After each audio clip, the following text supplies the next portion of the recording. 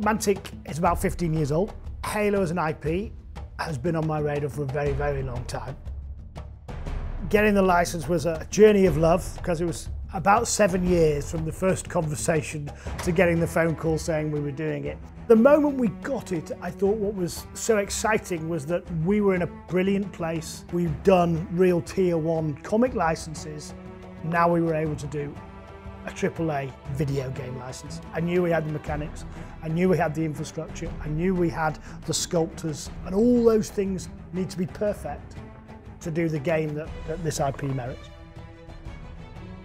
In Halo, you fire up your Xbox, you load in the game, and you're straight into the game. And we're trying to replicate that with the Tabletop edition. You open that box, you slot together the terrain, the miniatures are already built and ready to go, and you can get straight in and be able to play that game from day one.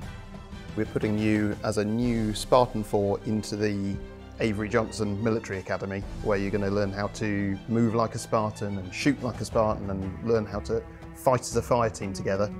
And then we're going to develop you from there. Next we'll start outfitting you with new armour, we'll equip you with new weapons. Then you've been spotted for your leadership potential and we'll show you how to go and build your own fire team. In the games I've demoed and in the games that I've played, the thing that keeps coming over is how much it feels like Halo. It's very contained, it feels very arena-like, you have that claustrophobic feel. It's very zoomed in, so you're getting right down to look at the models, what they can see, what they can shoot. Very intuitive, cube-based system, so there's no tape measures or anything like that. So you're getting there, you're rolling dice, you're straight into the action. Things like the respawns, things like the way you're throwing in grenades, picking up weapons, moving around with the speed. It almost seems instinctive too. Well, I just want to get there. And I want to hide behind that piece of scenery and I want to take a shot at that one. It comes across really fast. The things that you see on screen and that you're interacting with, we've captured those details in the tabletop as well.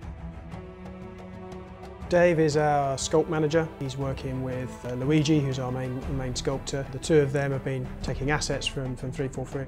Dave's a massive Halo fan, so he knows what he's doing there and what he's looking out for. Duncan on the graphics side, poring over existing Halo material. What does Halo look like? How does it feel? And translating that onto the pages, into the rulebook, into the cards. So it feels like once you've come away from playing a game, yeah, that was Halo. It's a really easy entry point if you've never played a tabletop game before. If you are an experienced gamer, there's some really deep gameplay there. And from a hobbyist side, you can absolutely go to town on painting those miniatures. We see now through Halo all the different armors, all the different colors, all the different upgrades, painting them however you want.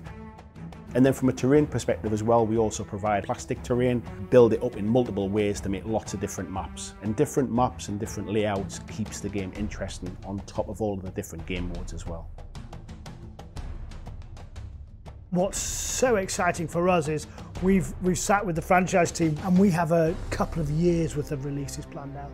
Absolutely rest assured, the Banished are coming.